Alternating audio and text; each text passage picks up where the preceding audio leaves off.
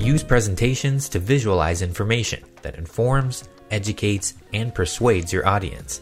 Maximize your presentations by making them engaging, using imagery, charts, flowcharts, and tables. Take a look at this table within our presentation. There are two key elements you may recognize within the cells of the table: the green triangles. You've already learned in spreadsheets that the bottom triangle shows the formula for that cell. This means you can do calculations directly in your presentation. The top left green triangle indicates a destination link, so these numbers have a source elsewhere. This saves time because you don't have to copy and paste new versions every time supporting documentation changes. It's already linked, creating a truly dynamic presentation. Workiva presentations support linking within tables, charts, and narrative. To see this chart's data, right-click and select View Chart Data. Here you can see which data is entered manually: actual, plan, and last year, and what information is being pulled from a source. Open Link Properties to see where that source is being pulled from and how many slides or charts it's being pushed to.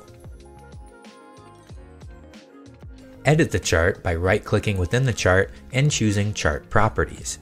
Here, you can make adjustments to create a chart masterpiece, including formatting labels, switching orientation, or changing colors. You can build to this presentation by adding slides with pre-existing slide layouts, creating an overall consistent feel. Let's create a slide that has a flowchart. So I'll add another text logo slide, which will provide the same color and font style. And now let's go to the top ribbon to choose the shapes to create the flowchart. Here you'll see shape options for basic, flowchart, lines, and connectors.